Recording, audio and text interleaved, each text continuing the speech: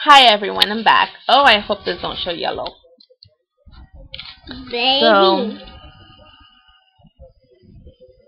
baby's still here. So, yeah, I saw some. Why is this blue? I'm sorry, the light is really weird in here. So, whatever. So, I hope it clears up really quickly. Whatever, I can't deal with it. So, mom on her page has said, oh, my baby's not walking yet. My baby's 10 months, 11 months, 12 months, 13 months, 14 months, 15 months, 16 months. What's wrong with my baby? How come your baby walks at 8.5 months and not my baby?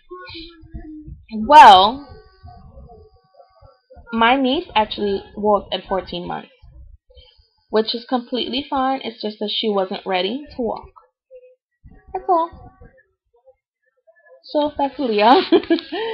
So she, oh, there you go. So she's been not even as much as trying to crawl. Not nothing, nada. No, that nothing. But it's okay because I know that she will crawl. If not, she will just go straight into walking. It's just a matter of when she's ready to do it. What else? So I did her speech. I did her fine motor. No, I did her gross motor. I didn't do her fine motor because is that Auntie's phone? Can I see? I don't think this is Auntie's phone. This is Auntie's phone. Thank you, Naomi. You're welcome, babe. So, fine, yeah, her fine motor skills is fine. I actually tested the other day because I put some Cheerios in front of her, and I know she can't even eat Cheerios yet, but I put it in front of her anyways. She took no, put it back, Naomi,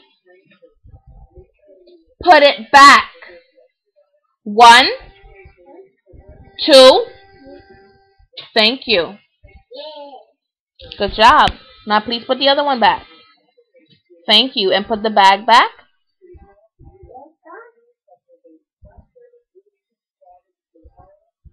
Thank you. Great listener. Thank you. It's okay. You don't have to apologize. I'm blue. I love you. Blue. Blue, okay. So, oh. Green. Blue. Kisses. So, Purple. yeah, I put the chairs in front of her anyways, and she picked it up like that. I think that's about it for her update, or that's about it, or I'm really tired. I think that's it though. No, you don't need it. That's not yours. That's not yours. No. My niece is so cute. When she turned 2, we got rid of her pacifier. So now, whenever she sees Leah with her pacifier, she wants it really badly. Sometimes we find her and it's in her mouth, and we have to take it away from her. What do I do? What do we do about that? What should we do when we see her with my daughter's pacifier in her mouth? I mean, all we can do is take it away from her and tell her no, pacifiers are for little babies and not big girls. But if you guys have an idea, I'm pretty sure there are some moms out there with babies who they had to actually go cold turkey on the pacifier with, and then you come back and you have another baby, and they see that baby with the pacifier. What do you do when they pick it up and they start they put it in your mouth? What do you do? So any advice would be appreciated. So I think that's it for her updates. Yeah, and I want to do this. I think that's it.